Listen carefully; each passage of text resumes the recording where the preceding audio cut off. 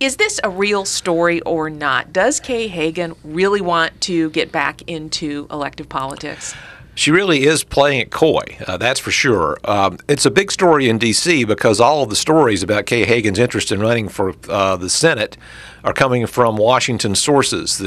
This week we had, or recently we had stories in National Journal saying that Senator Chuck Schumer of New York, who heads the Democratic Senatorial Campaign Committee, was effectively on bended knee with a bouquet of flowers and a box of bonbons saying, please, please run for Senate.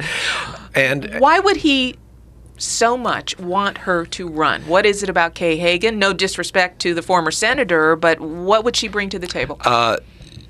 They don't have anybody else. I mean, it's really what it boils down to. The bench is non-existent. We're not talking, and you even hear Democratic consultants talking about, it's not as if we've got a bunch of, we got a bunch of kids at AAA that are ready to come up. We're looking at AA or even Class A, and they just don't have a second-tier candidate who has expressed an interest in running, or that they can look at. I mean, we've discussed previously about some other candidates who would be formidable, such as State Treasurer Janet Cowell. She's already said, I'm not running for this, I'm running for treasurer again.